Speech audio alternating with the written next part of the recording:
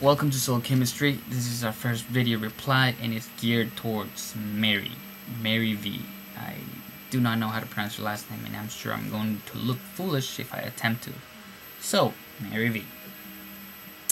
You said that you were born on July 23rd, which in that day the cusp actually peaks, so you're the purest of the cusp.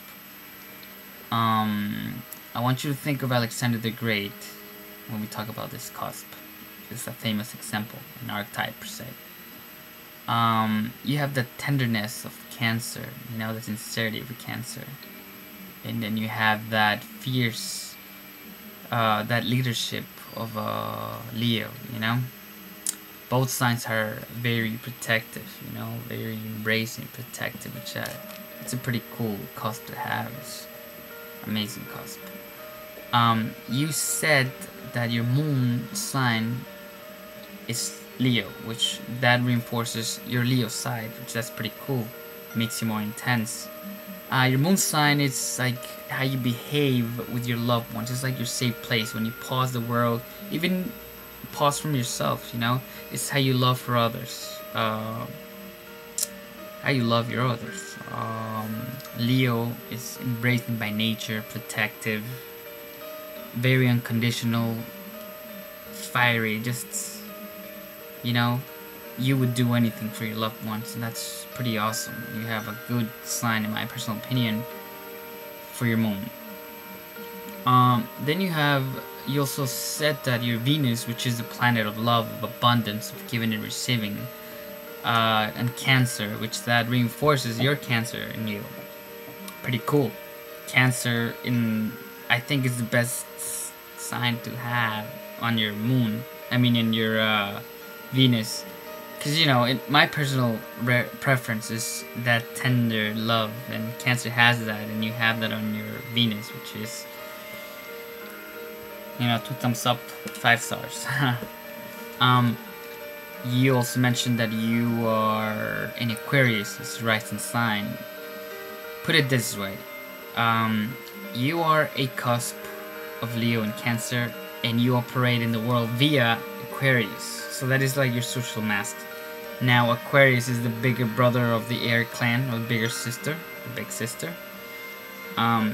So it's more grown up, you know, you learn how to observe, you know what to say, you watch more than your manners. It's like, you know what to do.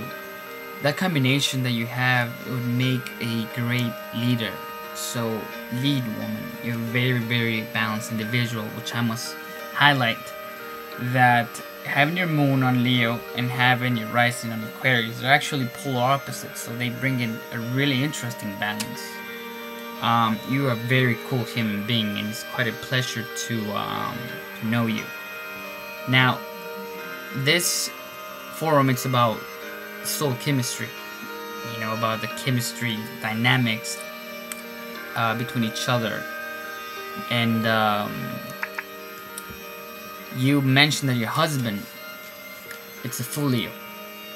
Now, it would be awesome if you tell me exactly what day he was born.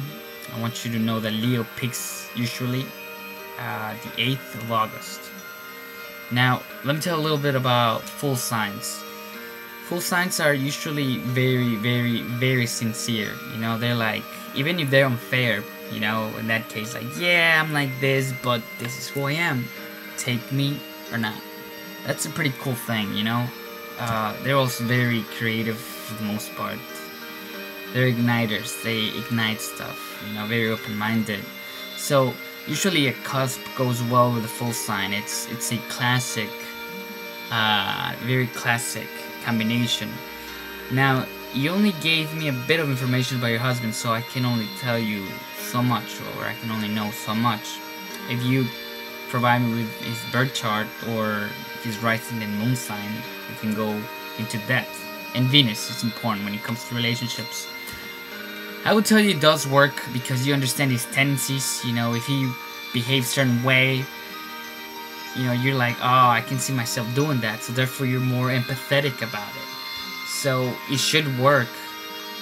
Not only that, not only see a full sign, but you're also very balanced, so it's a good combination, I would say. A very good combination.